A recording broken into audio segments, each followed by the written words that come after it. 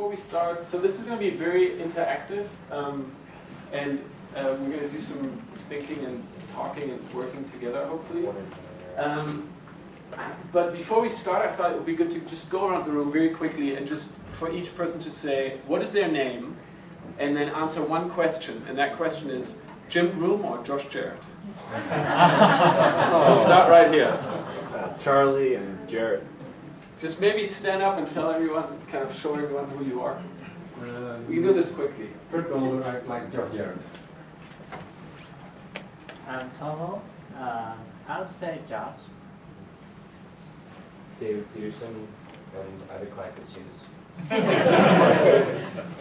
Carly Castillion, I like the guy with whose name begins with J. Prina Ram, I certainly like Jim Groom. Ben Nieswender, Jarrett. James and Josh, definitely. Bob Yavitz and Jim. I'm Maurice Seibert, undecided. Charles Snair, undecided. And Jonas, both. Oh, there's a trend here.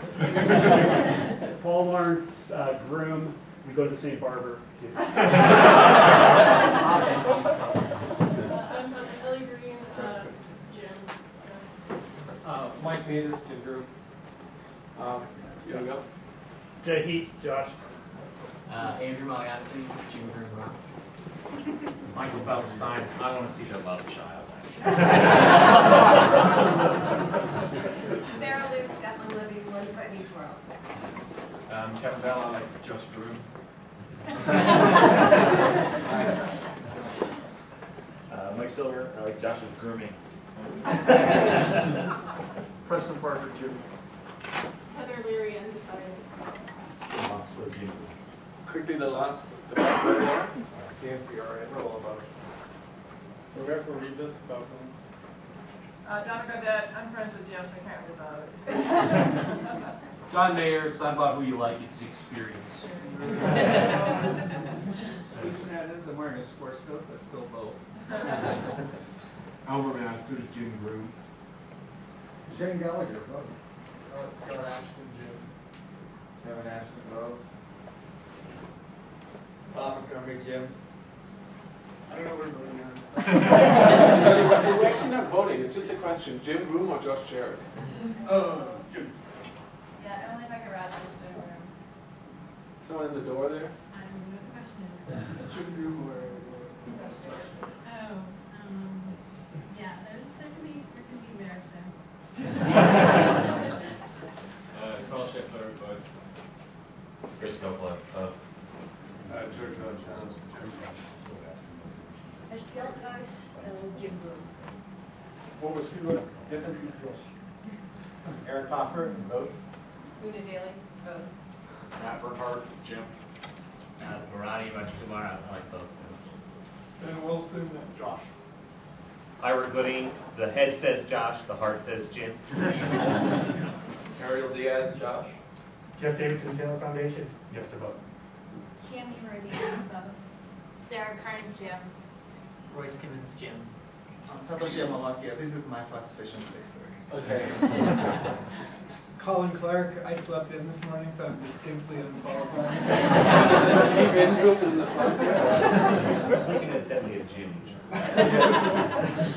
You, Jim? Sean Hartman, definitely both. Arash Bissell, Jim Jarrett. And we have more seats here at the front, actually, or on the sides, and kind of, if you guys want to sit. You can still leave in the middle. That's what you're worried about. Okay, so I think that the set of keynotes is actually going to shake up what we can talk about here a little bit in a good way. But I'll just quickly run through some slides that I put together to provide a little bit, as little context as necessary, I thought. And I'm actually also a little surprised that there are so many people here because I submitted this session idea kind of a little bit tongue-in-cheek, and I wasn't, first I didn't think it was going to make it into the program, and then I certainly didn't think that there would be however many people are here, but many people.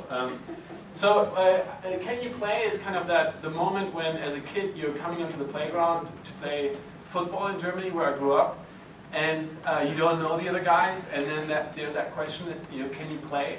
And I'm sure it's the same in the States when you play basketball or any other sport.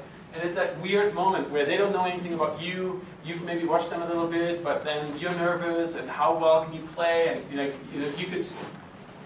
In the States you say, do you have game? Do you have game? Okay. Do you have game? So, and you kind of, like there isn't really a way to show them a passport or like, yes, I've graduated from the School of Football in 7th grade, and so we're faced with these situations in our lives all the time where we have no certification for things that we can do or who we are, and maybe that's good or maybe that's not. But why did I think that was a useful topic to talk about at the Open Education Conference? The reason is that it seems to me one of the big pushes that this community is kind of being confronted with, or one of the big areas that people are saying we should be moving into, is around assessment, certification, and credentials. And there are lots of interesting things happening that we could kind of dive into, including some of the work around badges that a lot of people here are familiar with, and Carla, who's sitting in the front here, is actually the project manager for the Open Badges Infrastructure Project at Mozilla. She works with Aaron Knight, that some of you might know. Who just had a baby on Wednesday. Who just had a baby. She immediately received a baby, what is it, the baby badge? The baby badge. Actually, I will pull that up later and show you guys. There is that badge. But anyway, so there's this focus that's shifting certainly into analytics, and how can we track what people learn, and what can we say about their competencies, and it's become a big focus area for open education. And there are these statements that we need some validation, we need standardization so we can compare success, we need to be able to have kind of compatibility across different sets of standards, and we're at the beginning of a very interesting, I think, trajectory where we're going with this. So I think it's a good time to talk about this kind of in a more general way. And then the kind of hesitation I bring to this is some of the stuff I'm observing and hearing. And so there's, for example, James, I never know if it's G or Guy, but he's a kind of well-known researcher around games and learning and digital literacies.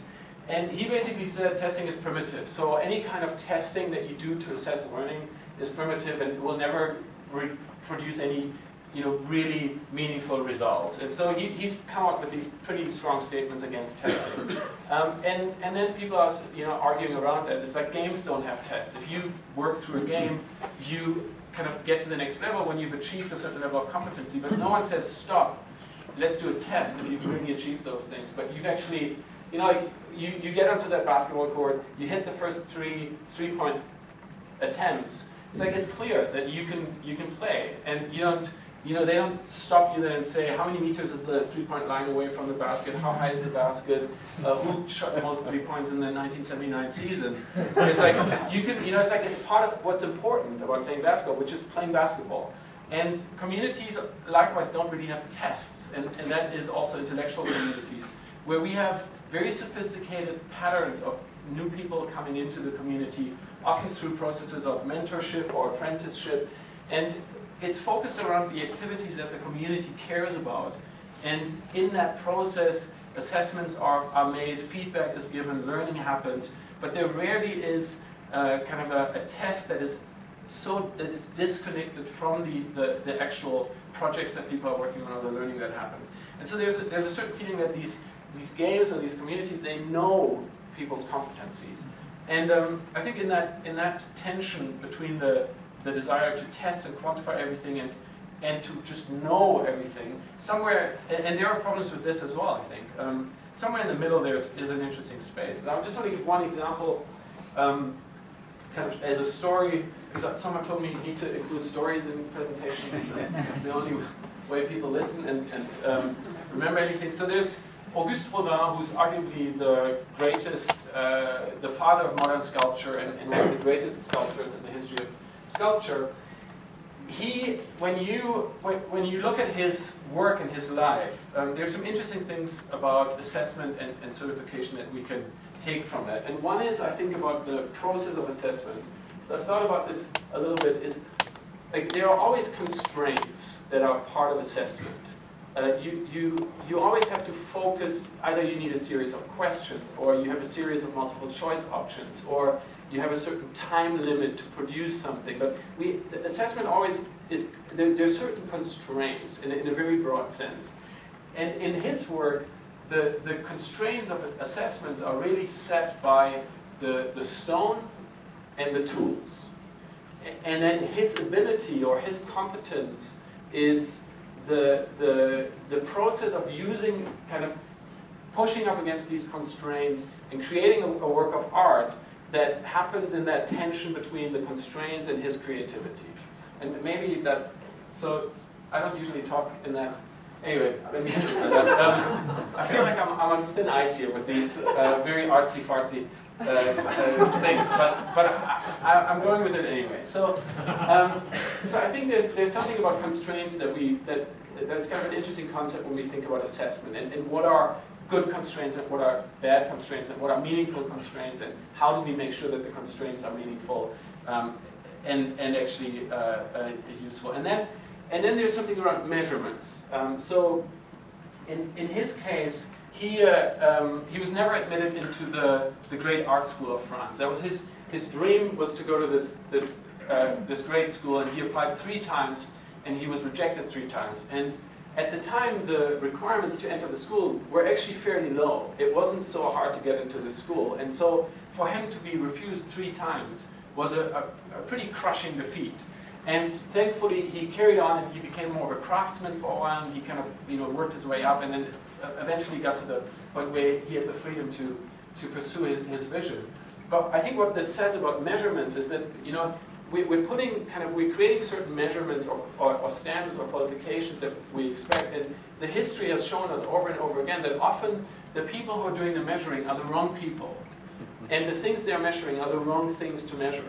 And so I just want us to keep that in mind as we think about assessments and analytics and all these things, that if we look at the history, like we've basically, and this isn't just in arts, it'd be easy to discount this because it's hard to do this in arts, but what about Galileo, right?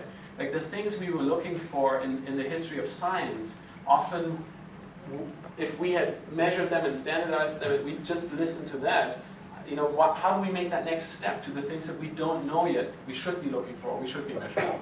So, what could this world of assessment and certification look like if we what could the ideal world of assessment and certification look like? And I think we can draw some inspiration from games. We can draw some inspiration from sculpture, the constraint of the material and the tools.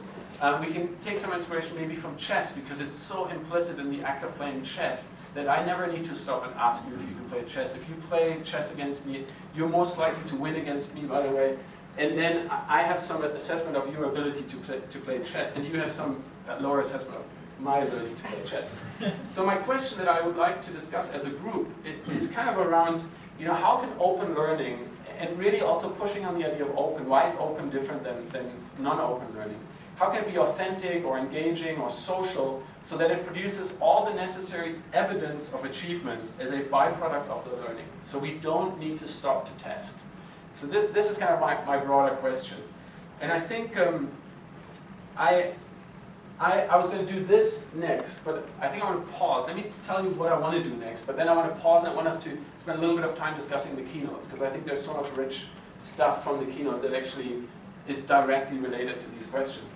But so what I want to do after the kind of open discussion is I want you to form groups of 2 people. So just grab the person that sits next to you. If you know the person that sits next to you, probably grab someone else, someone you haven't spoken to, and spend 5 minutes or 7 minutes thinking about assessment and certification in the open education space, and try to find one example or try to come up with one story of the perfect kind of assessment in an area that you care about. So if you work in a certain content area and you think about assessment, how it's done, and you think about kind of all the dreams you may have for assessment in that area, like what's a perfect example for amazing assessment in your area? And then also one example for an area or a case where the kind of more inspirational, or some of these examples I've talked about, where that will never work. Like where we need the standardized tests, where we need the multiple choice reviews at the end, where we need rigor and standards and kind of like structure, and we need to have committees that agree on those, and like the institutional level of assessment, like where do we absolutely need that? So those are the two things. But let's pause. And by the way, the Etherpad here, there's an address here. If everyone can take notes in there. You don't need to log in or anything. You just open it in the web browser and you can see other people type. Don't use the chat. There's a ping attached to the chat. So if you start using the chat, it'll be endless pinging in this room coming out of all your laptops. But if you want to start taking notes or putting stuff in there, or even whatever, there's like a shared note-taking space available. Okay, but let's not do this right now. I thought what would be most useful is after, especially for the people who have been to the keynotes, is to maybe just kind of general reactions on, it seemed to me like they were talking about two extreme ends of an open education future. And on both of those ends, there are interesting questions around certification and assessment and competencies. So I'd love to just maybe open the floor to anyone who has reactions or questions, or kind of when they were sitting in the keynote, they went, oh, I really want to ask, or I really want to say something. We didn't have time at the end, which was frustrating, so I thought maybe we can do some of that now. So I'll open the floor. There we go. First person. I think both of them pointed to, one of the things they both pointed to was that the system of education as it's been over the past centuries is breaking down. Not working the way it used to. And what if it did work? If it did work, yeah, that's the other good question. And did you see any implications for the testing and assessment and those kind of things in those? I have a lot of thoughts about that myself, but I mean, let me just put it out. In my opinion, educational institutions do two different things, and they can really be opposed to each other. And one of them is teaching, and the other is providing credentials. And one, for some people, the ability to learn is really hindered by the fact that somebody's sitting in judgment of them while they're trying to learn. I've been really struck by, if you're older, like Ivan Illich, deschooling was a huge thing, 30 years ago, whenever it was. And everybody got excited about it. And credentialing is probably 10 times more powerful now than it was then. So why? What happened? Because it was inspiring. It sounds like it's all happening again with the same kind of questioning. And yet, credentialing is the one thing that got sort of reinforced. Yeah, I guess credentialing is, for me, is only one part of the problem. The way I heard those two talks is the tension between empowerment and scale, right? And I always go back, I thought that Josh's story about Brianna was incredibly moving for me, what it's always about, right? So on the one hand, there are a lot of people like Brianna out there, many, many, many people like Brianna out there who need help living lives of dignity and economic self-sufficiency and so on, and there's a lot of sort of objective, skill-building kind of stuff you need to do, and credentials are just one of the devices, the very, very imperfect devices that we create to try and scale that, right? On the other hand, I think when you listen to someone like Jim or Gardner, what I get from them is that before they can achieve their goals in terms of learning these skills and so on, they have to be empowered. And talking about empowerment at scale is an oxymoron, because empowerment is fundamentally personal. That's what I got from Jim's talk more than anything else. People brought to their courses, to that course, what they had and what was important to them. And it was the core inside of that course was I can bring that and get value out of it. Before I can learn to do anything, I have to learn I can do something, right? And that's what that course teaches. You can't scale that. So, so that's what I saw as the tension and the bridge that we need to build. Although I actually thought, despite the differences, there were a lot of common messages in both talks, and one was exactly that, about empowering students. And Josh was talking about the use of assessments so that students knew at the onset of a course what their probability was of actually completing it and what that information did for the students. So there's empowerment, and you could do that kind of empowerment at scale and make it more human-centered, really, and more about the experience. The other thing about, I mean, obviously Jim was talking about experience, and I'm really excited to hear that conversation at this conference. But Josh was also talking about it. It's not just about resources floating out there. It's how are you going to create that system where they're used really effectively and combined with all the things that we know about learning. So I'm not going to give up on scaling empowerment and personalized learning and experiences of learning. I think that's so important.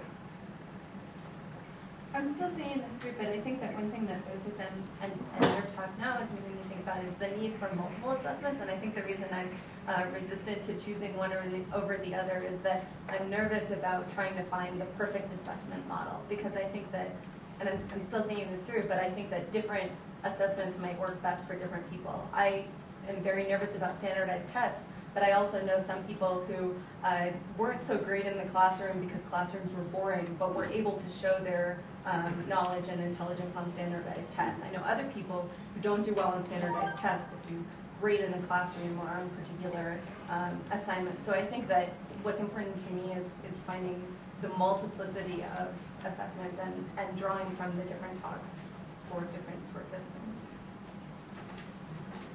It strikes me that this was a lot about empowering students. Well, if you go into the public schools and you say, are the teachers empowered?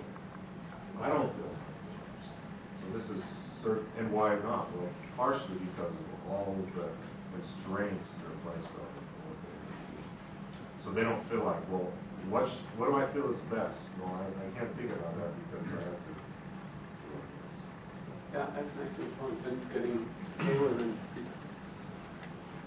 So I think before I can really engage in the conversation, I asked the question, accreditation or assessment for what? Right? So is it to get a job? Is it because it's a scorecard at some point in our lives to say we've engaged in a social activity to become better informed citizens? I mean, there are a lot of folks that are very concerned in universities right now that a major part of what colleges and universities do is to help create better folks that are better educated, and that forms a better citizenry, which makes a stronger social fabric. And it's not necessarily about getting a job, and that's there's tensions there. I think that gets very interesting when you talk about badges, right? Because clearly, if you're an employer and you've got a specific set of skills and competencies that you want, and if you're a student looking for a job, that's really your goal. Certainly, in today's day and age, that's probably a big goal of a lot of students. Then that's important, then that's an okay. So I'm with you. You're asking what assessments might be best, and I've got a lot of questions about why are we assessing and for what aims. And I think that there's different pathways there, but we need to be transparent about that. So when students come into an educational environment, whatever it might be, there should be transparency about, here's a pathway in assessment that's really about getting a job. This is a pathway in assessment. It's really about liberal arts education, right? There's different answers, I think. Liberal arts education isn't about getting a job. They certainly can't. All right, so I come from a liberal arts school, and a very good one at that. But listening to Brianna's story and connecting that with what Jim Shelton and Martha had to say yesterday, I mean, it's very obvious that the current system has failed people like Brianna. And so what I would like to us actually, or someone to take the leadership, is to go back to people who make the policy on accreditation, because they hold the gates for new models to evolve. So when you have new models of education which are looking at other ways of educating people like Brianna, they shouldn't be held back because the SACS accreditation isn't available, or whatever, whatever the thing is. So I think it's, in conversations like this and in meetings like this, we should be able to empower people who are willing to put out new models of colleges that are completely unlike where I come from, which is a wonderful college, but nevertheless, we will never be able to serve the Briannas of the world.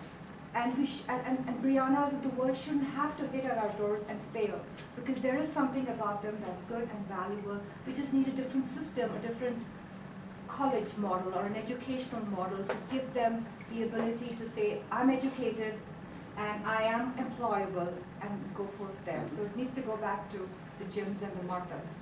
Got 3 people, maybe Carla, is this a direct, it looked like it was a response. Obviously I'm prejudiced towards badges. But I think there's lots of great questions here. The one thing that I think about when I think about badges is learning is lifelong, and we're really talking about kind of a subset here. And they're all kind of things that people have skills and competencies in that they don't get recognized for, but they make them really great citizens or really great partners or really great workers.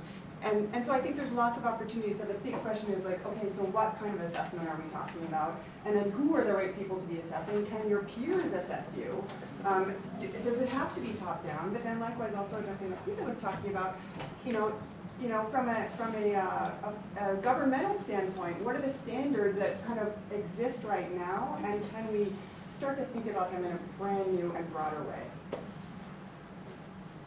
I'm not exactly sure what we mean when we say the current systems have failed us. I understand what system we're talking about. Are we talking about our society? Are we talking about research one institutions? Are we talking about K-12 schools? Are we talking about community colleges? Are we talking about society? I mean, what are we preparing these students to be, right? What are we preparing them for? And we can start re-envisioning current systems, but we can also start envisioning new systems to serve people in what we want to be. I just thought it was Sure. I was just thinking that a test or an assessment isn't necessarily a bad thing. I mean, it can be an illuminating thing. It's just that we've often attached a certain stigma to kids who, or even adults who fear failure. I mean, a failed test is not so much a bad thing as a great opportunity, because now you know what you don't know. Before you take the test, you probably think you know everything. I mean, you wouldn't walk into a test if you didn't think you knew what the material. So a test is not necessarily a bad thing. I think it's how we deal with them and judge them. And I think it's a great opportunity. Oh, great. This is awesome that you failed this test, because now we can help you on these 6 questions that you clearly need a little bit of help with. So I guess reframing it can have a positive impact. I think video games are good examples, or chess too. If I lose to you in chess and I never play chess again and just go on to basketball, that's not helping me learn. It's helping me sort of just pass by and forget all the opportunity I could have had for you to teach me or someone else to teach me. I think this is an excellent point. I want to just respond quickly.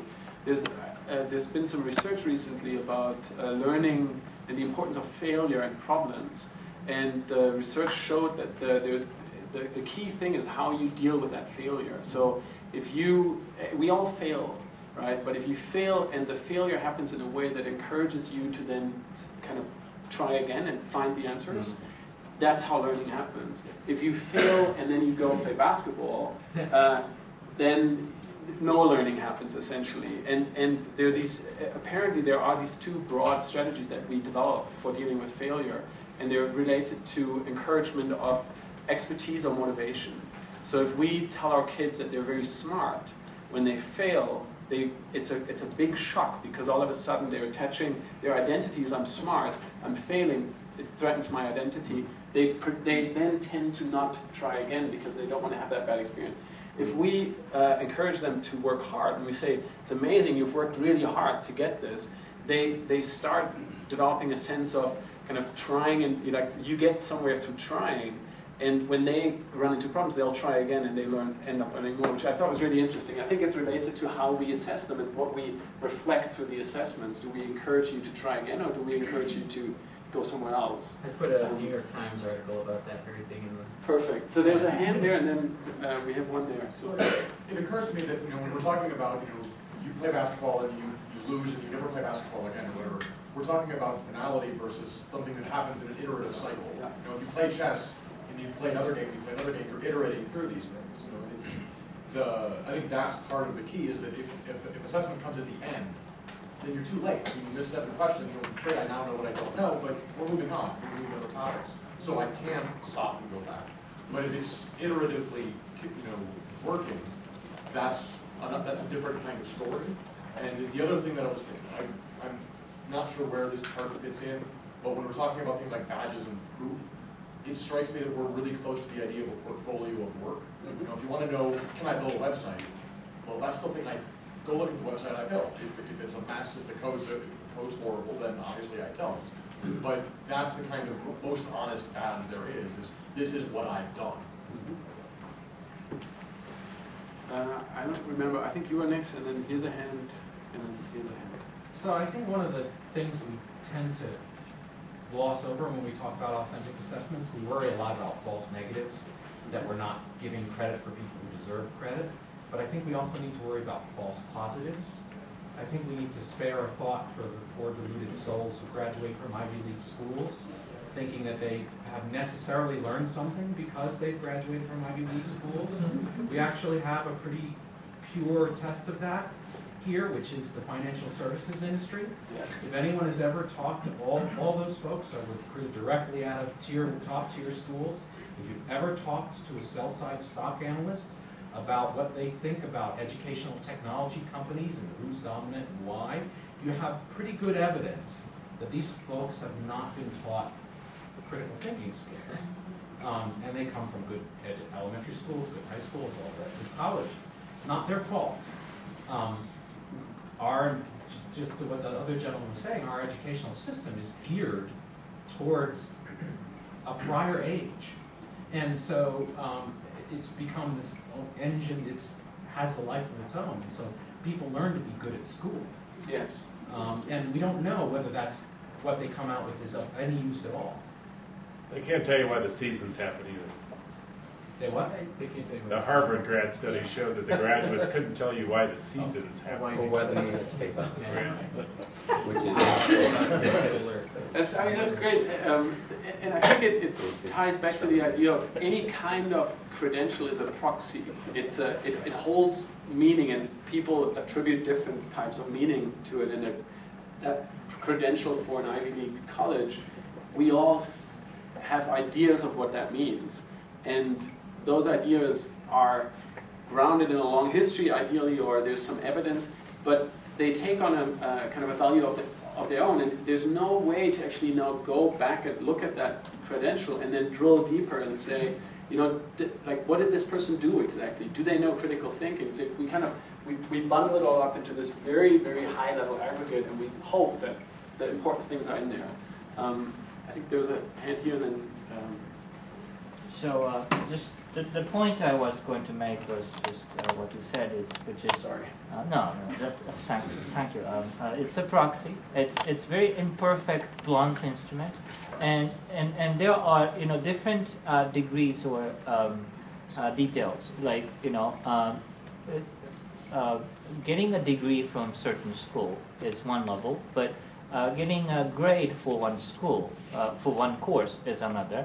And you can go down to minute details. If he did answer this question that way or this way, he wrote this essay for this assignment, and we cannot really deal with infinite amount of details to get the society to work, or economy at least. So we rely on those proxies for the sake of efficiency, but inevitably fails. It does injustice to individual cases. It does fail to sometimes capture the whole mass of things because of the misconception of what it represents, what it doesn't. But at the same time, I don't think we can just altogether throw it away. And I also have this idea that it is a lifelong learning kind of thing, and we need to have that kind of proxy in order for to promote the circulation of information about who knows what, who has what kind of skills, and if we don't, then we might end up with even more imperfect signals in the economic sense. So he did that, or he's a friend of this. He is trusted by this guy, and that might be the only signals that we might rely on, which isn't that good as compared to some more specific badges, is my guess. Thank you. I would like to raise a fundamental question.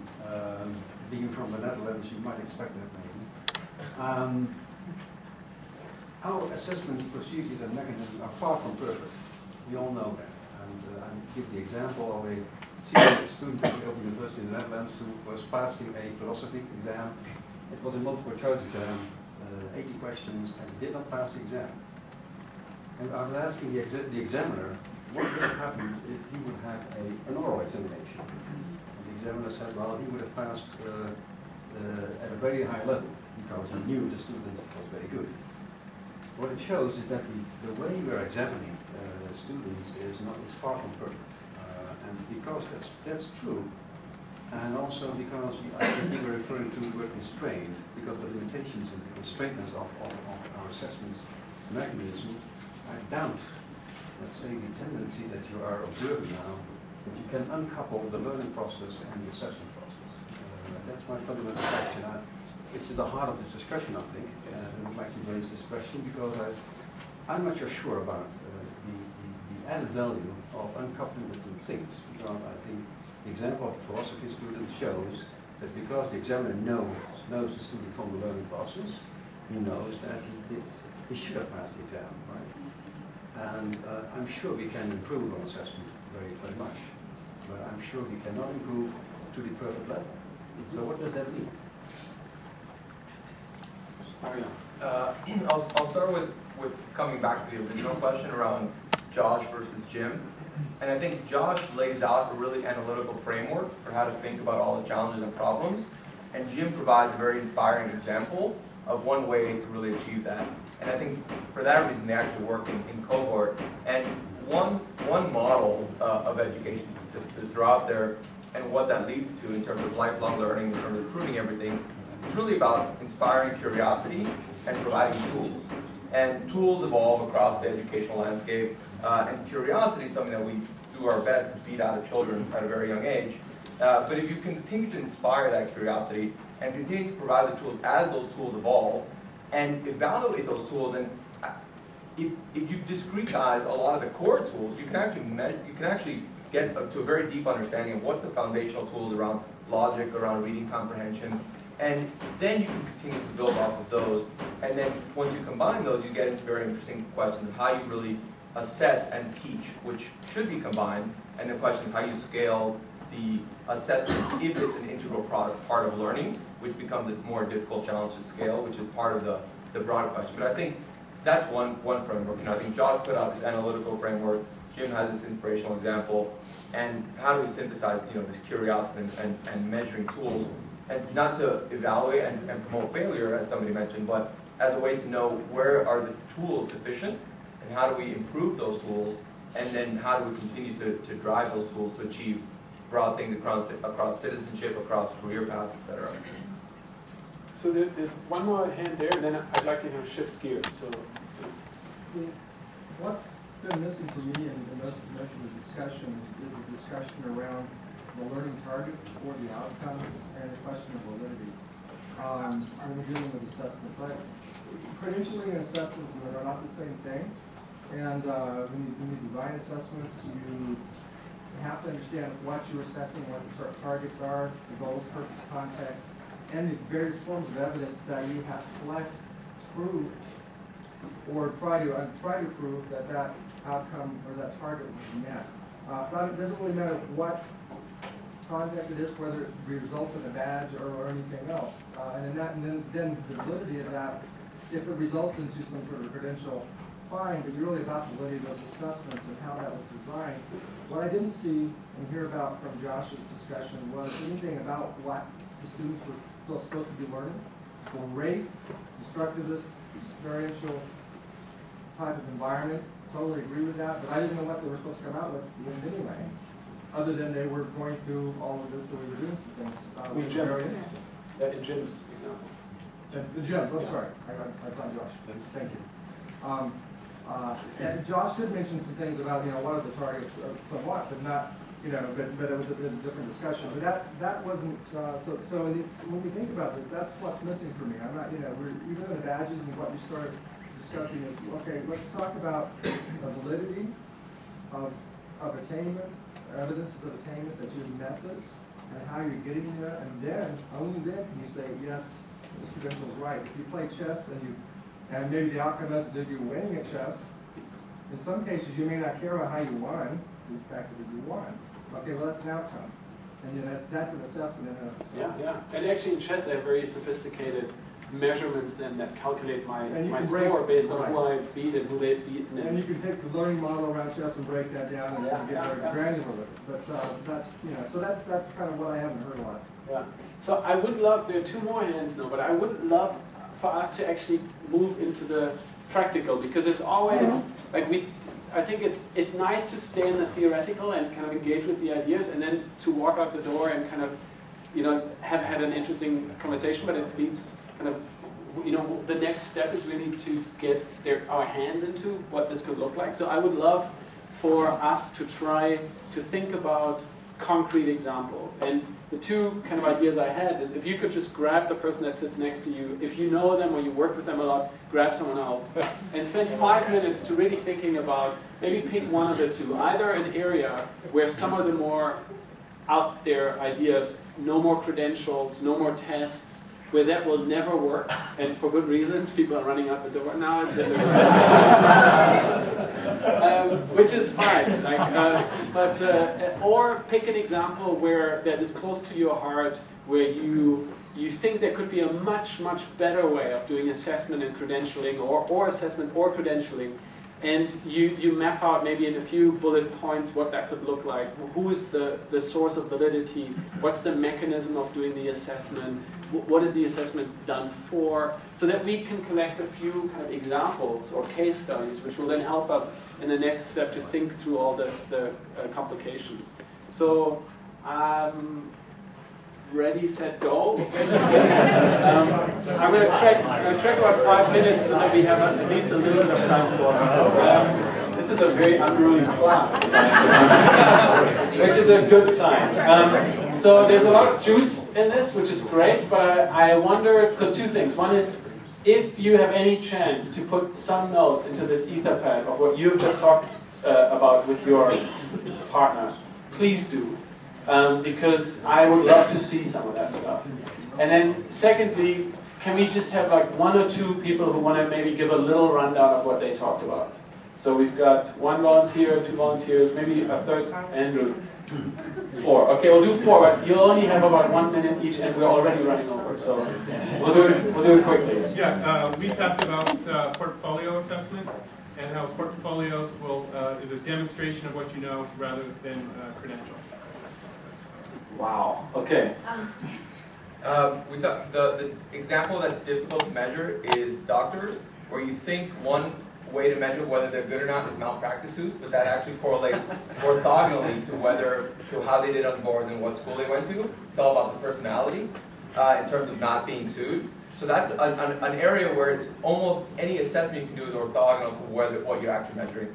And then an area where it's actually positive is and things that you should be able to algorithmically assess and scalably assess on a progression scale, which is why video games work, because you don't just randomly fight a huge character, you fight little characters and then bigger characters and bigger characters, and it's all progression based, like, you know, the Toyota production system that stops until you learn that skill, which is something that's very, very measurable in math and reading comprehension, for example. Excellent. Andrew. We talked about Jay's experience mostly in vocational instruction, and how obviously the best way to know if someone gets it is to walk inside their brain. If you were psychic, that would be ideal. Since we're not, we have to use other sort of proxies and things. And generally speaking, we were saying that the best way is just observe them doing it, whether it's doing a balance sheet or rebuilding a transmission or doing woodwork or I suppose even mathematics. If there were a way for direct observation, and I suppose even I'm adding this coaching after the fact to just talk through the problems. I think that would be a more constructive means of assessment than anything else. So then just building on that, so sort of want to contrast two things twice. So firstly, there's an important distinction between knowing certain specific things, such as sort of content or factual knowledge, and then the other thing, which is knowing how to do something, or just in general how you approach solving a particular problem. And that's really hard to assess using a standardized sort of the bubble kind of test. So that contrast, and then building on that, I think it's important to also think about the advantages and disadvantages of these two ways of testing. So on the one hand, the sort of the big hammer where you try and test just at a base level what people know, so base standardized testing. And you really have to know that that is a minimum kind of test. It doesn't really tell you much about a person, but it tells you, it gives you sort of a lower bar on what they know. And then on the other hand, so not the base, but more sort of the tip of upside down key is just assessing really how, so the kind of things that are hard to assess, like how people approach problems. I think it's done much better through sort of almost like a network of trust kind of model, where if somebody else whom you trust tells you that this other person is really good at doing X, then you have good reasons to believe that you trust this person. And I think that's a much more expensive, but a much better way of assessing those kinds of skills. Can we have one more hand? Okay.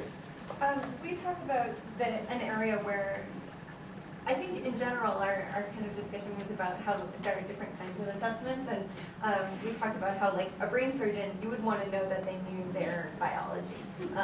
You know, that's something where you kind of need to make sure that they know the parts of the brain. It's really important.